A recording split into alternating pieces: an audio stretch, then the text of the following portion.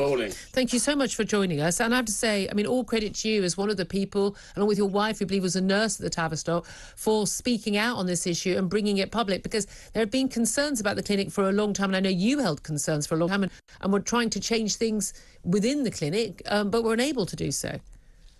Well, my wife actually whistle-blew in 2005. She works in the clinic. I was a manager of the trust. The GIDS is only just one part of the overall trust. So I was a manager of the trust, and a medical report was done in 2006 by the medical director, David Taylor, who basically said this clinic is operating outside ordinary sort of medical governance for various different and given the fact that it's a treatment for vulnerable kids. Yeah.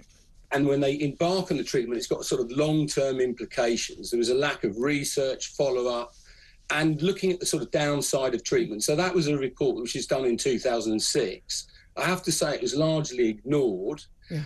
And then when I took over a voluntary position on the Board of Governors in 2018, the first thing that arrived on the desk was a report by a senior colleague of mine, David Bell, and a letter from 10 parents basically saying the same things that concern my wife and that had been written about by the clinical director in 2006. So nothing had changed over the past 15, 16 years.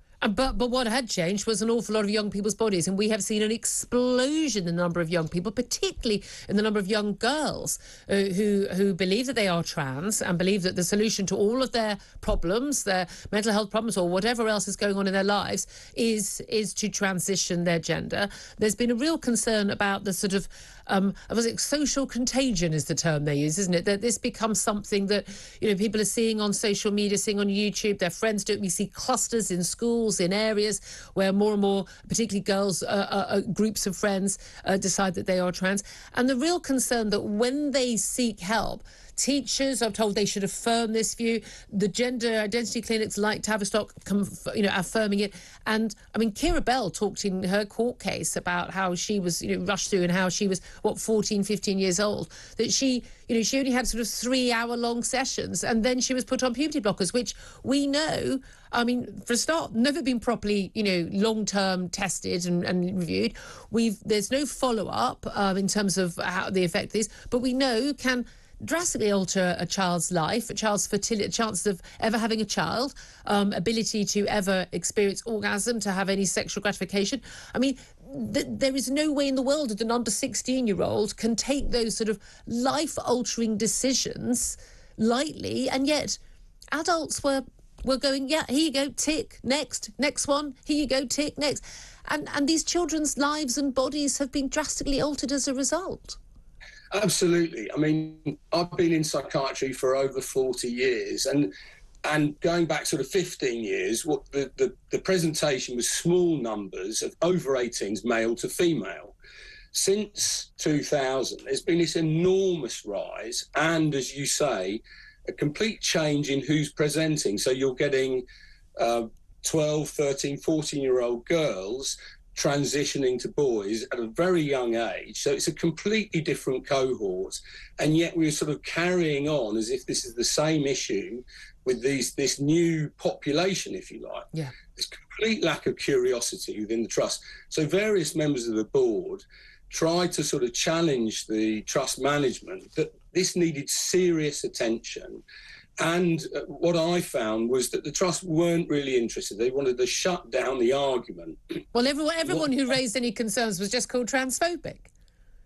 Exactly, and really the political tail was wagging the clinical dog, and that the trust wouldn't listen to these legitimate concerns. Where there's, as you say, there's a lot at stake for these kids.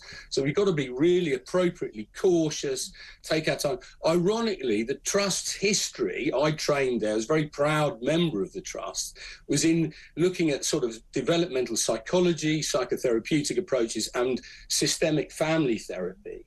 And none of that thinking was applied in this area. And this is the thing, because this is the thing that's so strange, is Tavistock has got a wonderful reputation. I actually live very near there in North London, and I know people who work there who are really good people. But this idea that, you've got all these young people, you say, suddenly get a new cohort of young teenage girls, and we know that a huge number of them have got lots of other difficulties. They've got, they'll have eating disorders. A huge number of have autism. A lot of them have got real, strained relationships with friends or family. There's a lot of stuff that, say someone like you as an expert, you will be able to talk them through and work through. And talking therapy, we know, is incredibly powerful. And yet it was just, oh no, trans, yet tick that box, put you on the puberty blockers, and off you go. And what a surprise, it wasn't the solution to all their problems. Well, listen, thank you, Marcus, so much for talking to us. Thank you so much for speaking out about this. And